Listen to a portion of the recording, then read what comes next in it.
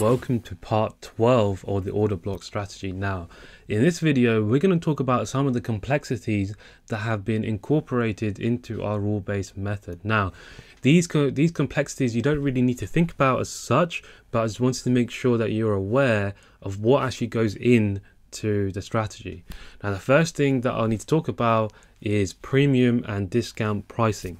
Now, what is premium and discount pricing? So essentially, if you think about it in terms of selling a product, you want to sell something at a premium, but you want to buy it at a discount price.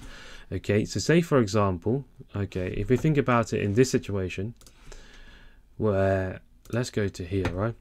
Okay, so we created a 4-hour range, which is from here, and we created a range from here, right? So that is your range. Now we know that price is bullish, so where do we want to buy from? We want to buy this at a discounted price. How do you work that out? Essentially, you grab your fib tool, so your Fibonacci, and draw it from the top to bottom or bottom to top, doesn't matter. You just need a 50%. Discount pricing is sitting at the 50% below. So discount for a buy, okay, you're looking to buy from down anywhere below here, okay? And if you're looking for a sell, you are looking to sell at premium, which is above the 50%, and that is literally it. So whenever you draw a trading range, okay, your premium and discount pricing is sitting above and below the 50%.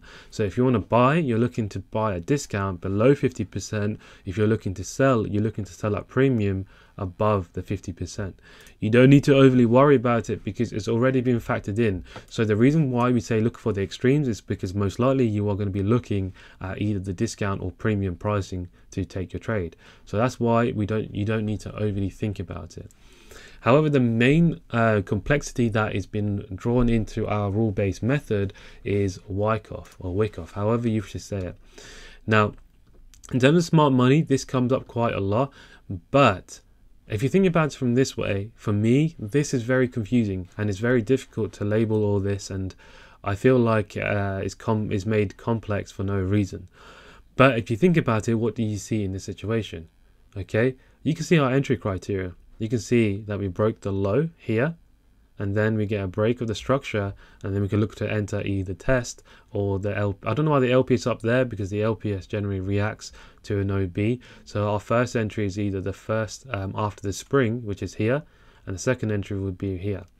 Okay, that's essentially all it is. So Wyckoff has already been factored into our entry criteria, so you're going to be using it without even knowing. So just bear that in mind. And this is accumulation type 2, right? It's exactly the same thing. This is without the liquidity grab, so without the spring.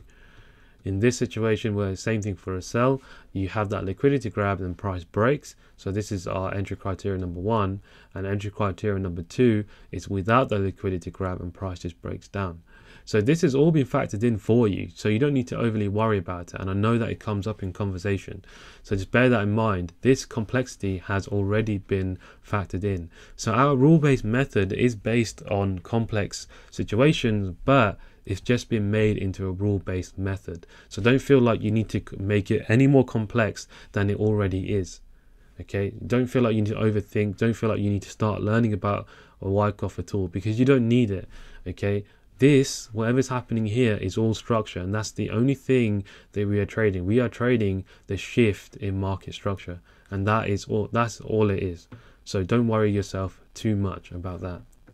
So that's the only complexities, the only 2 complexities that I didn't teach, but we don't need to worry about because it's already been factored in. But it's something that you may want to know, you know, should it come up in conversation and you want to, you know, as long as that you just want to be aware of actually what's actually going on and what you're trading. But it's already been factored into the rule-based method, so you don't need to worry about it.